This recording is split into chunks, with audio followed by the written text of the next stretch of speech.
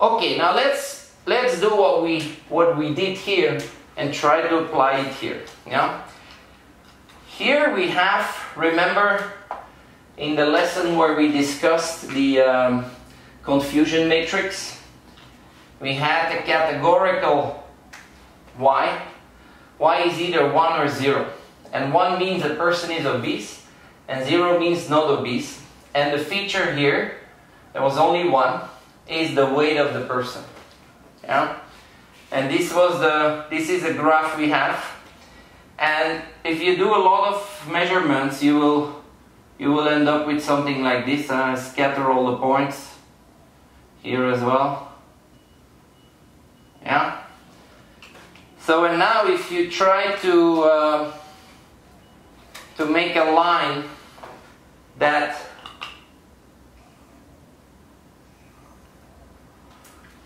connects all these points, it's not going to be a very good line, as you can imagine. This is y predict equals wx plus b. Yeah? You will have issues. And why do you have issues? Well, first of all, here you're going to see that for these points, all these vertical lines are negative. So y cannot be negative. Cannot. Yeah. And also y cannot be bigger than 1. Can also not. Okay. But there's another issue. Y cannot be between 0 and 1. Yeah. Also not. So basically, this line will not get us very far. And that's why we need to do something else. Okay, let's now see if we can find something better than this. We're gonna start from your general vector formulation, W transpose X, you should know by now. And we're gonna define an odds ratio. Odds ratio is the number of successes divided by the number of failures. Yeah, so in this case, let us see, you have a data set with 4 heads and 2 tails. Yeah. So let us calculate. Success means H. So I have 4 successes and 2 failures. Yeah. And of course, this is the same as 2 to 1. And that's when you hear on TV or sometimes people talking, you know, his odds are 2 to 1. This is that ratio. Okay. Now we have a bit of a problem here.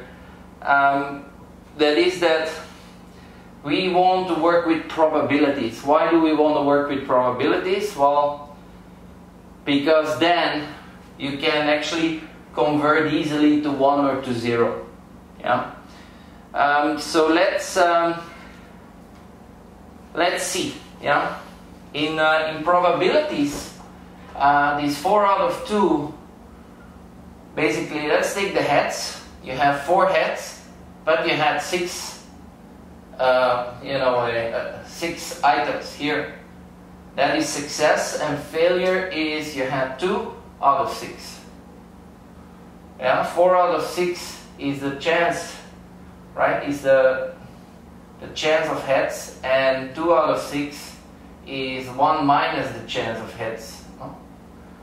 So you see they can disappear. But basically the formula is P divided by 1 minus P. This is how you convert odds to probabilities. So these are probabilities. Probabilities. Okay? So what we're gonna do now is we're gonna take the natural log of that and make it equal to W transpose X. So we have this, and this is W transpose X. But we take the log, sorry. We take the natural log. Yeah. So here we link, our prediction to probabilities. Yeah. So now we're gonna take the exponent of both. So this and exponent neutralizes. So that means that P divided by 1 minus P equals e to the W transpose X. Okay, simple as that. So this 1 minus P I put here. Yeah, so P equals e to the W transpose X minus P e to the W transpose X. Okay, and I bring this to the other side. So that means that P plus P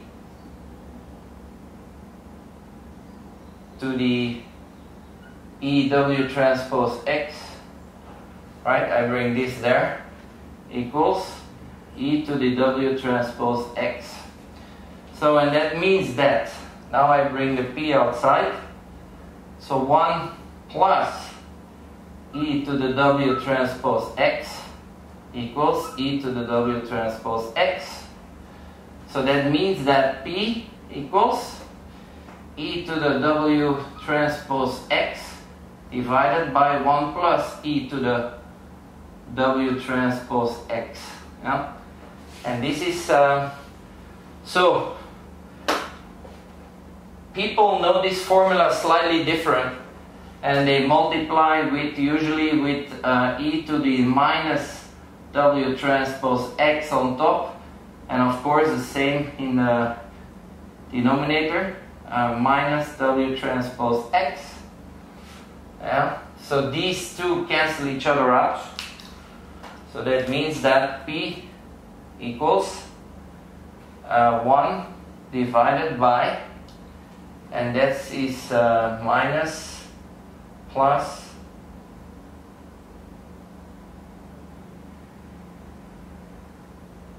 okay, so I need to calculate this.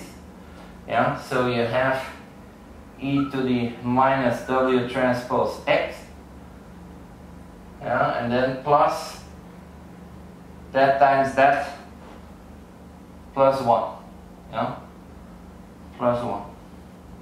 But we see it like this, P equals 1 divided by 1 plus e to the minus W transpose X. And this is, this of course gives us the probability of heads. Yeah. This we call the sigmoid function. Sigmoid function. Yeah. And that function we've seen in the lesson where we discussed about confusion matrix. Remember that we had linear data, the weight of people, and we needed to transform to probabilities. We use this curve, right? We use this curve.